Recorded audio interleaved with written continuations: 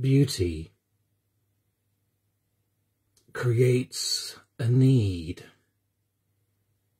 for nothing more. It is complete. And all who wish completeness find it in that sweet store. Why should they think to see the shaded child hid beneath? For beauty has a need for nothing more than to be seen, or heard or felt upon the tongue, upon the inner breath, or else be lost and never last. The child starves. And beauty to itself may well be blind, may never hold within its eye the gaze that leaves the passing stranger so amazed they leave no arms, feel no need to be kind. Starved or full, beauty's face denies or feeds, gives nothing to the giver, asks for nothing from the finder, and both are left the poorer, unless they share their beauty with each other. Beauty creates a need for nothing more than to accept it within one's own store.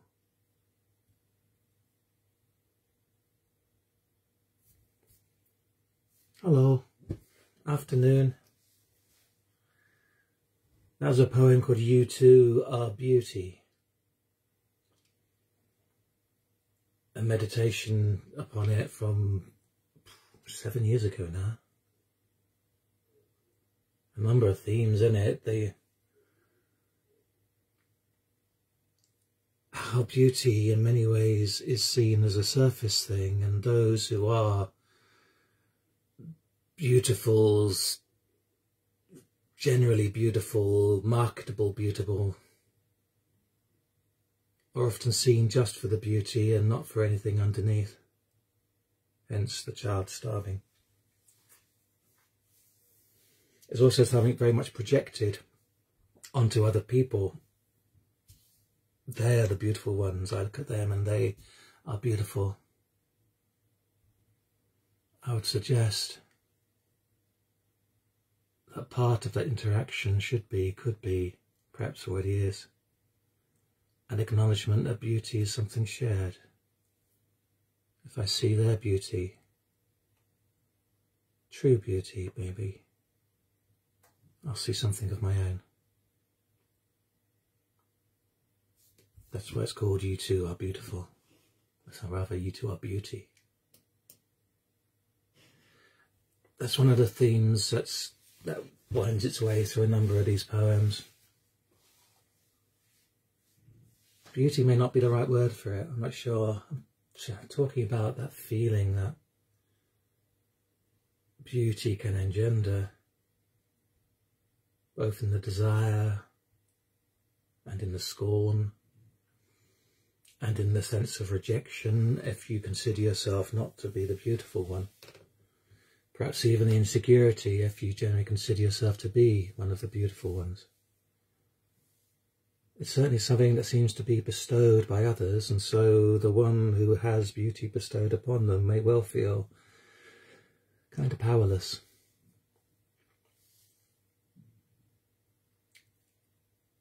And so learning to switch off that projection, of to detach, or I'm not my own personal desire, perhaps, for somebody beautiful, and just see them regardless. That's one of the themes in this one that I was learning I was learning how to walk beside beauty when beauty did not want to be seen, when beauty had things to say, to hear.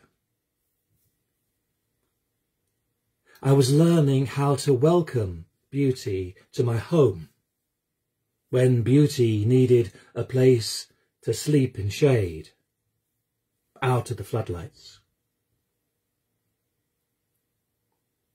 I was learning how to see beauty in a glass, in the shape of one, my shape, unnoted by my host, by the person walking at my side.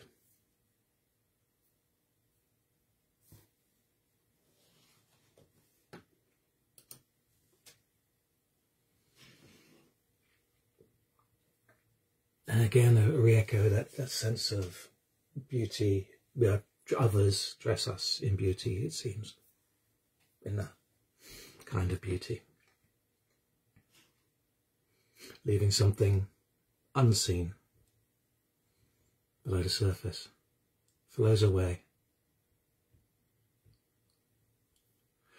All the beauty they dressed us in, I wanted it. I want it still, like a waterfall falling eternal. Adoration lands like a waterfall, thumping like thumbs into skin. With no grip, it pours away again. We catch at the new like a breath. The old is so downstream. Make a splash. Hide the rock. I was never the light shining on me. Yes, there's a rainbow. Over. Under. The pool is forced into deeper shadow.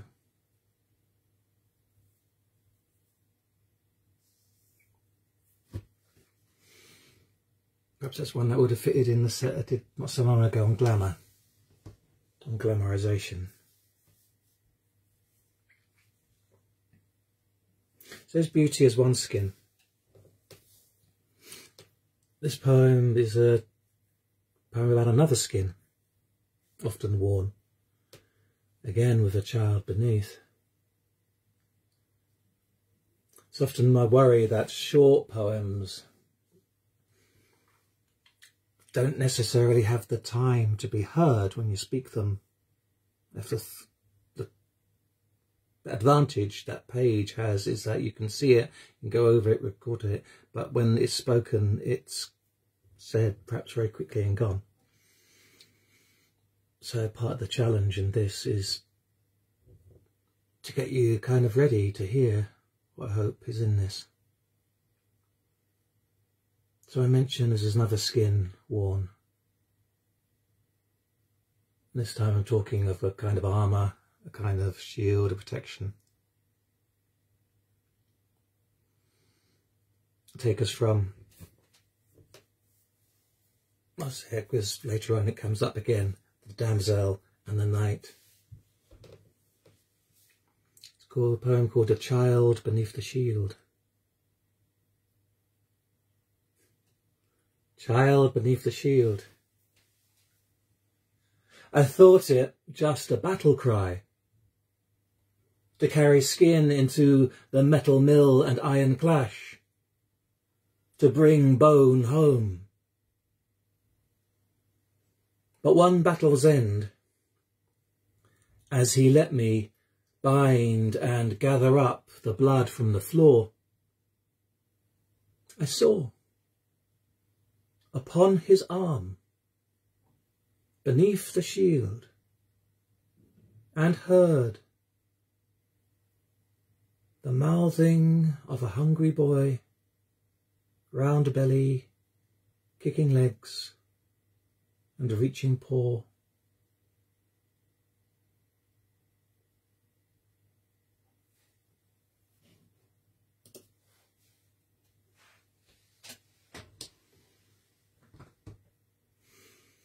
And dare, this next one, dare.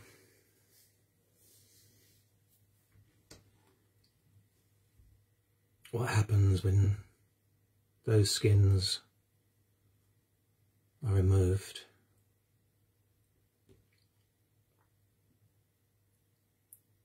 You've removed your clothes, all of them.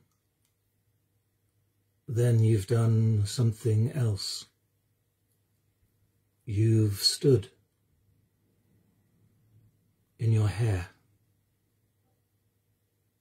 I do not move, not even in blood. Your skin slipping over the air. My eyes surrender. I hear instead, feel as a breath, knowing, all striving gone. At some point knowing to reach for you, give in to your grace, not waiting, because here it is, all. You arriving, me finally surviving. Beauty as just the beginning, the giving. Beauty as the way through to something you have always known, something I have always known, an infinite number of eternities, caught in the nakedness of your hand, caught by your naked skin on my eye, caught by your taking away everything that might keep you from me. I do not move. I am moved. I am given in to your grace. Standing, I am kneeling. Exultant, I am prostrate on the floor, dying into life, torn into perfection. I am barely able to breathe as I reach to the buttons that hold me, dare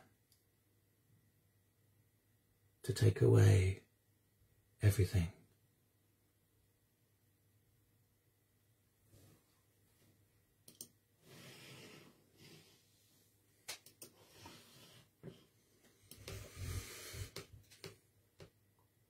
I'd like to read now a longer poem, which I think I have read online before some time ago, perhaps sometime last year, which picks up on some of those themes. It's a retelling of a story out of the Arthurian cycle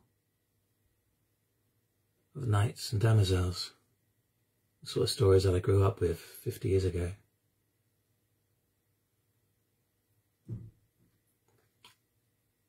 And I feel, while I love it as it is, there's also a sense of something old-fashioned about it. The binary of knights and damsels can be off-putting, I know, for some, especially if you tie it strictly to male and female, man and woman. But it's always struck me, or at least it struck me at a very early age, that in such stories we're talking about ourselves and parts of ourselves, just as I believe that we're all masculine and all of us are feminine, and we each choose to which degree we manifest those things. So we are each of us knights and we're each of us damosels, as ever we choose to be. So I'd hope you might want to take it in that sort of context. It's a fairly true rendering of the story, but my own version of it, I guess. It concerns Gawain, the knight Gawain, who sometimes is known as the Knight of the Goddess, and the damsel, the Dame Ragnell, also known as the Loathly Lady. In the story, she is famously described as this hideous, misshapen person. This judgment put upon her. Not a beauty thrown on her, but quite the opposite. And so there are themes of beauty and ugliness. There are themes of body shape, how you relate to your body, judgments put upon you by others. There's also a very strong sense of thread of self-autonomy and it being able to choose for yourself. And Gawain in this might be seen, I hope, as a kind of compassionate side of ourselves towards ourselves. So this is Dame Ragnell, or the Loathly Lady and Gawain, and it's in 5 parts. Part 1. In sack and ties the lady loped, her stricken groom held to her side. And how the court of Camelot in terror stood, and horrified their sickened faces sought to hide. Perhaps they of their sovereign hoped King Arthur he would so decide that peerless Sir Gawain should not be forced to wedlock sanctified this loathsome damsel for his bride. The dress could not be found would fit the twist and falling of her shape, nor cover modestly her back, the tangle rising to her nape, grey silver as the fabled ape. Nor any crown or bonnet sit concealing net or veiling drape upon her head, to hide the stack of sprouted warts, or drooled escape of dribble from her toothy gape. And no respite could any have through scented cloth or basil leaf, no incense flung from holy urn, nor perfume offer aught relief from smells that rose behind her teeth. The dark and blister-bounded cave, all lipped about with bruising beef, emitted forth enough to churn a dragon's gut, a breathless thief of hope and deepest held belief. At service end, the throng's relief, coldly wed to retching grief.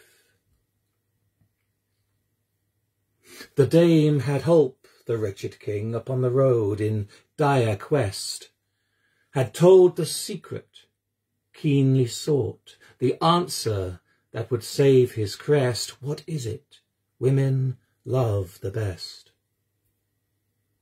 Arthur's charge was find the thing that women may desire most, a treasure that might not be bought. The answer he had never guessed. He gave the wish she from him pressed, the boon he granted, much distressed, a husband held against her breast. Forlorn the king had faced his court and spoke his obligation clear, the oath regretted, rashly made, a night betrothed within the year, the monstrous damsel drawing near.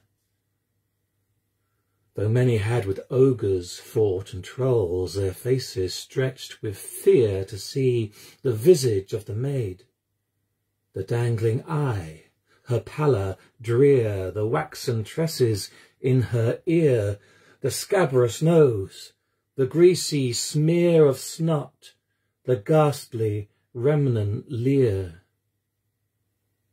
A silence fell, a latent jeer, a grimace hid, a court severe. My lady said upon his knees, Gawain alone, his face sincere, if it will make you glad and please, before my friends and brethren here, wilt take me, lady, for thy dear.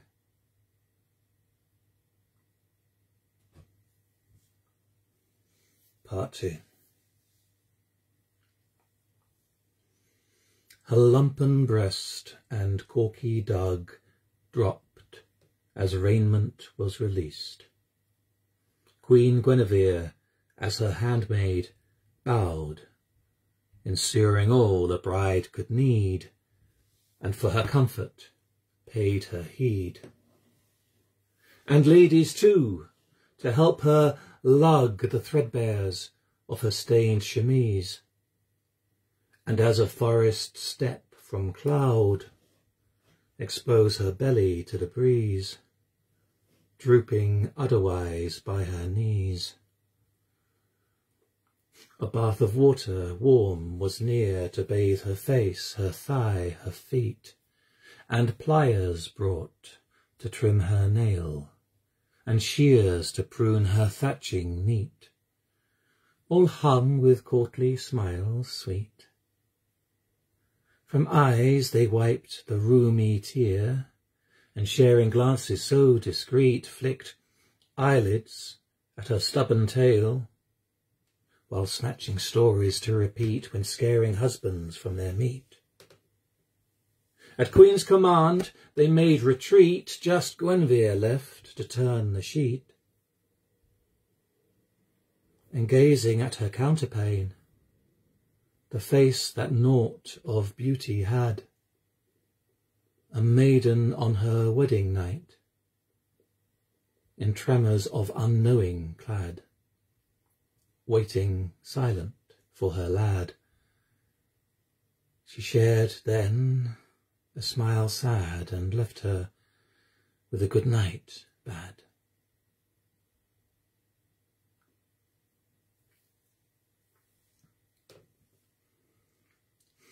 We lay at first 100 breaths, my bulk and him upon the bed,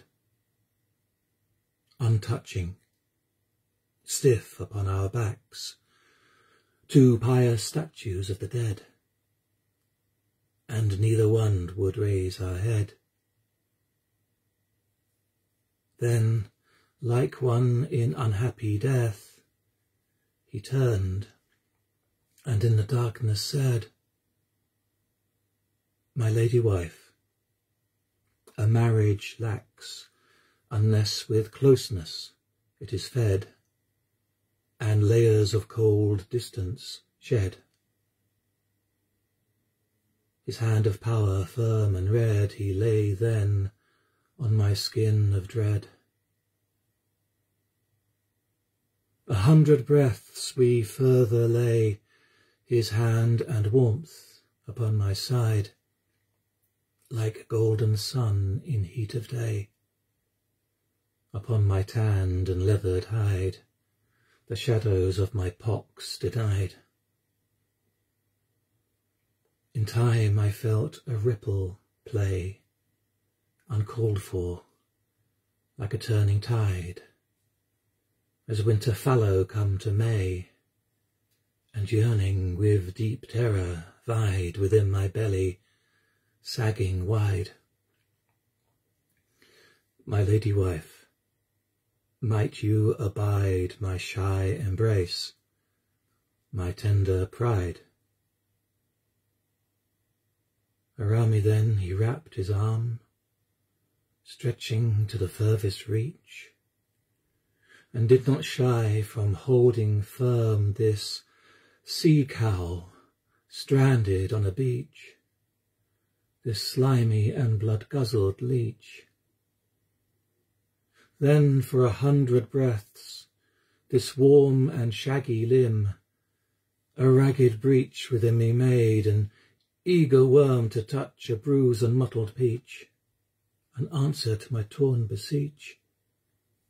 His mouth began a song to teach, a music plucked from each by each. I felt his kiss upon my cheek, breath playing on my whiskers there. I shuddered out my 100th gasp, thundered longing mixed with fear, and then upon my griffin's beak he lay a keen, unflinching stare, summoned an unyielding grasp, brushed aside the straying hair that moles had flung into the air, and leaned his golden smile near. My blisters raked across his lip, my spittle smeared upon his chin, my toothy gaping found his tongue, my clammy fingers found his skin, my bosom wrinkled in his grip, his pinch upon my nipple thin, and where my folding belly hung he ran his hands beneath within 100 breaths. And so begin, my lord, my husband, enter in.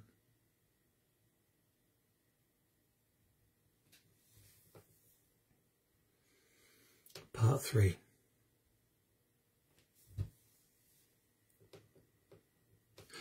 Sunshine makes the bleakest waste seem beautiful, the giving light reflecting on the sharpest thorn. But nothing so awoke my sight as dawned upon our wedding night. Still half in sleep, I gently traced the edges of her forehead bright, all care and trepidation shorn, free of nervousness and fright, dispelled by troth in mutual plight. Her soft enchantment held me quite. I reached again and pulled her tight.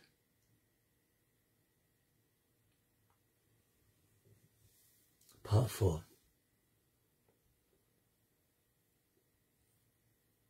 She lay there, still, as fair as any giant's wife, or white of May,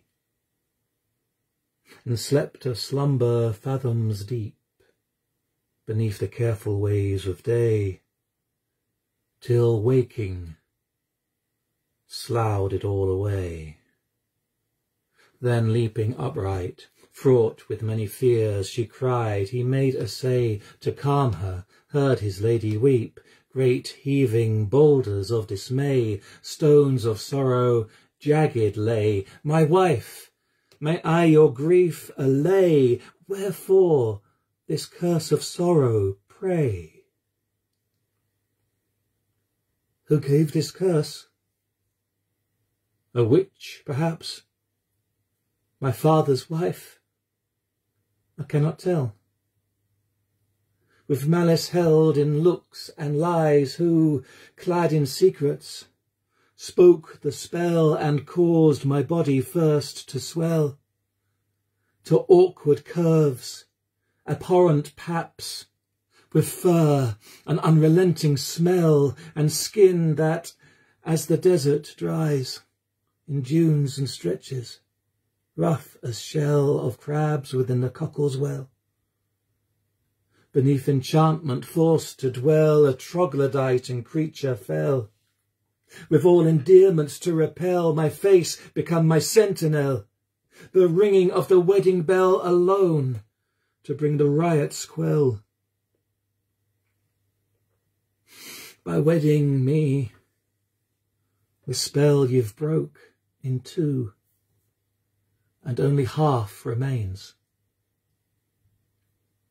That half of time, in seeming fair, I'll walk the court, and free of chains can dance to music's kind refrains, but list, the last enchantment spoke, that half of time my beauty drains to furrowed looks and pitched despair, to tattered skin and angry veins, the target of the court's disdains. The glamour's force my choice constrains, to bow to what your wisdom deigns. My husband, you have pledged to take and hold me safe, despite my mien, or coat of sense, or lumbered form. The worst now of my body seen, I fear the best already been. The choice is left for you to make. By day, a fair and lovely queen, as slender as the forest fawn, to glad the court, to flaunt and preen, but come to bed, a thing obscene. Or would you, for our marriage sake, to keep your flinted fire keen, within our chamber, soft and warm, a beauty hid by starlight sheen, but loathly go from dawn to e'en?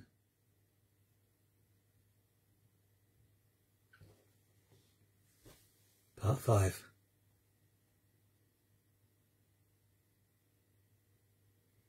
100 breaths or more he stood, and gazed into her stormy eye, now clear, now clouded, black then blue, poised to let hard lightnings fly and crack apart the blistered sky, with roaring thunder, sundering flood and rage of hail, or else decry her only worth, her marriage rue.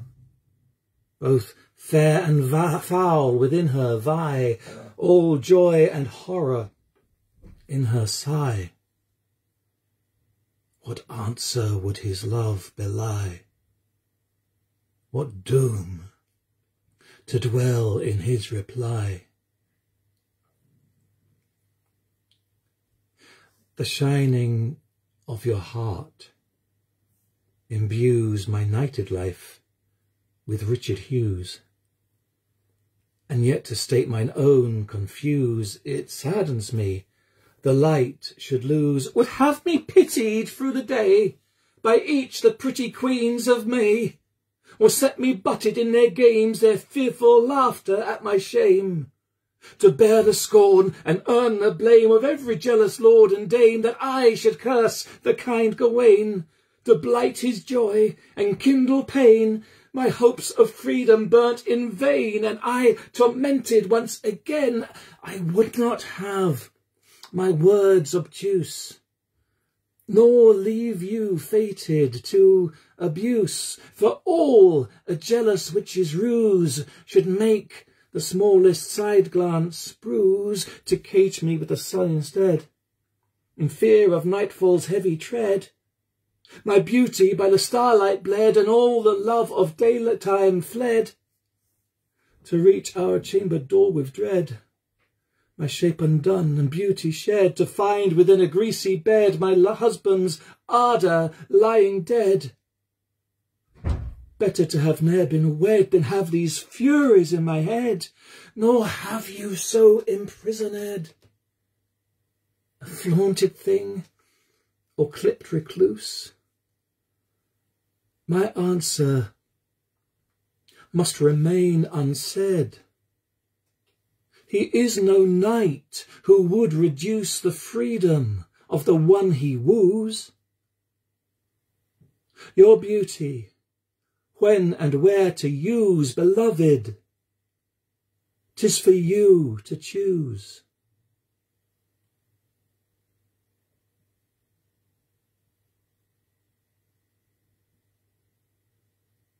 Silence then, a ringing still, as foxes hear the hare's breath held. A wary and expectant while she stood there, like a giant felled, and gleaming as an oyster shelled, a pearl unfeeling, tearless, till, like sunlight through a mist dispelled, a radiance broke out through her smile. Through her eyes a beauty welled, and all her native grace beheld. The curse removed, the truth expelled, that beauty full within her dwelled.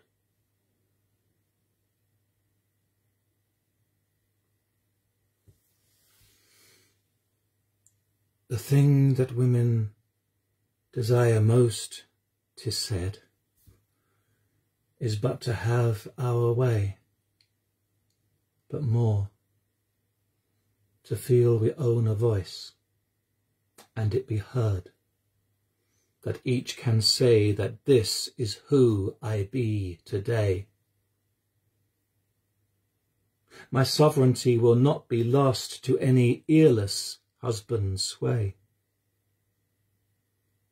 Your gentle heeding of my choice, through storming of my heart's dismay, has torn the curse's teeth away. I choose in fairness to remain for always with my kind Gawain.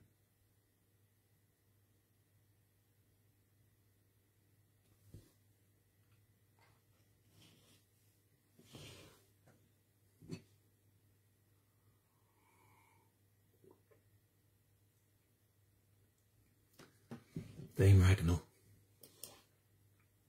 or the Loathly Lady and Gawain. Thank you for listening through that, if you did the whole time. I'd love to know what you think.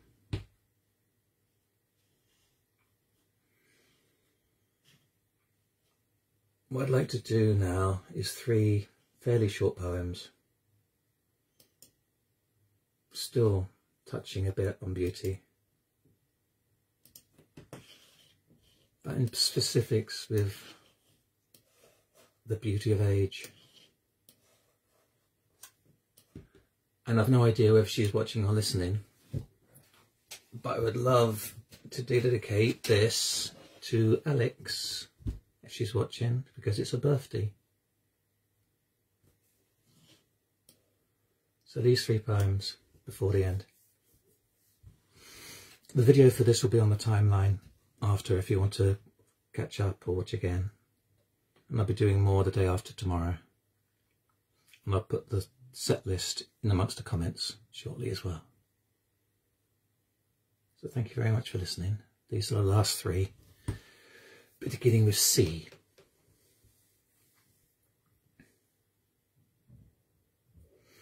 It's in the creases around my eyes, where the skin sardined to make room for a smile, where my heart's crash of laughter made mountains, made ridges, made county downs, made gentle ripples in the ground, where flesh made folds around eyes half closed, eyes squeezed tight in a welcome hug and a gathering up. Spent so many hours glaring at myself, finally daring. It's in the corners of my eyes, amongst the creases, all my beauty lies.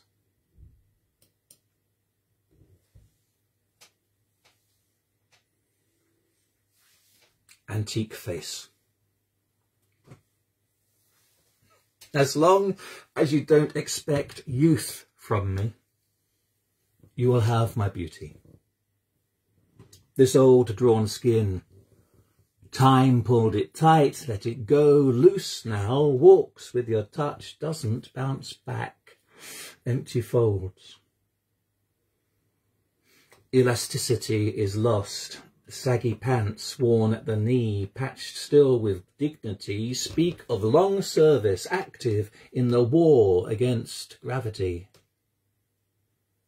Let them lie with you, with a little warmth just detectable by an old hand, thin-ribbed, delicate hip, all this age being new, unknown, still there to explore. Little meat upon the bone, what remains? Antique lace or thinly veiled? It has another beauty all its own.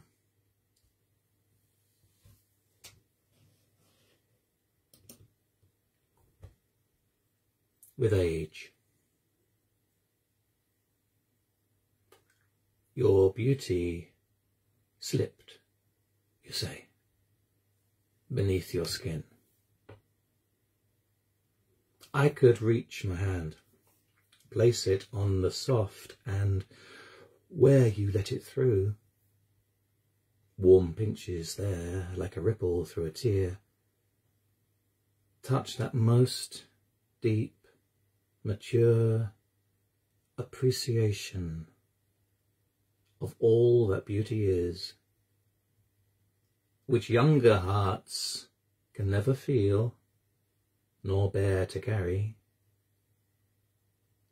Skin deep it was, but you are deeper now. And if this older apprehension tells the truth of all beauty tries to be, if this heart that has loved and burned and grown into a stronger thing and has the metal now to bear it bravely, then beauty you were still too young to bear shows now in older years abundant, clear.